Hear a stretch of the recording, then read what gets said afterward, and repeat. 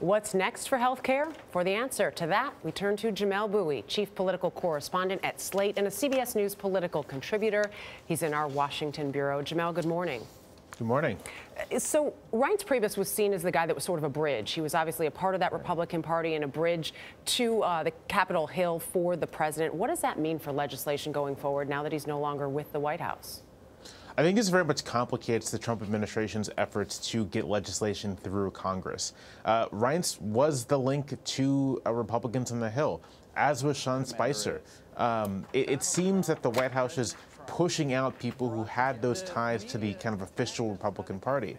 And without them, and when you bring in sort of the treatment of Attorney General Jeff Sessions as well, you begin to get the impression that the White House is really burning its links and burning its bridges with Republicans on the Hill. And so President Trump obviously has an agenda that he wants to get through Congress, but when you are letting go the kinds of people who would be able to make the connections, build the relationships necessary to move an agenda through Congress, when you're getting rid of those people, it begins to become difficult to see how one accomplishes that agenda.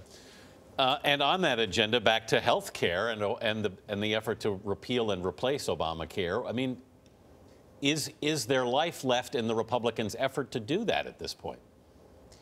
It's difficult to say. The thing that we've seen over this entire 6-month healthcare saga is that for as much as the Republican Party had a slogan over the last 7 years, repeal and replace Obamacare, there's no real consensus about what that meant in practice.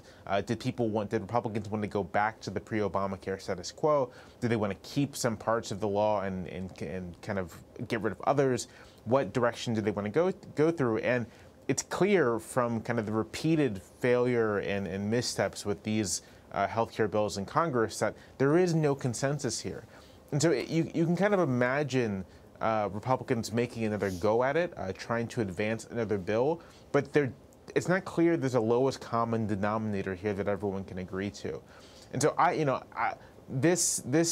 but all the healthcare bills in their various iterations have died and come back to life and died and come back to life. So I'm hesitant to say that the effort is dead. But it is increasingly clear that unless Republicans kind of sit down and really hash out what they want from healthcare reform, that they're going to run into the same problems. Jamelle, what about the idea of bipartisan support? I mean, we heard from Schumer, we heard even from McCain about this idea of needing to work together. Is that just impossible here? Yeah, I think one of the problems is that Republicans and Democrats here have basically fundamentally different goals. I think if Republicans came to Democrats and said, here are these problems with the exchanges, the subsidy payments to insurers need to be more regular, there's a subsidy gap for actual consumers, such that if you make a little too much money, you kind of get subsidies are phased out for you. We can fix those problems and make the exchanges more stable. And this would go towards making the law more stable in the long run. I think Democrats would accept that. But the problem is that Republicans aren't interested in making the law stable in the long run. Yeah. And broadly, they're not interested in the Democratic goal of universal coverage. And so because those are just fundamental divides here, I'm not sure there can be the kind of bipartisanship that I think people want, just because it's just not, the parties are really on two separate paths here. All right. Jamelle Bouie, thank you very much for being with us this morning. Thank you for having me.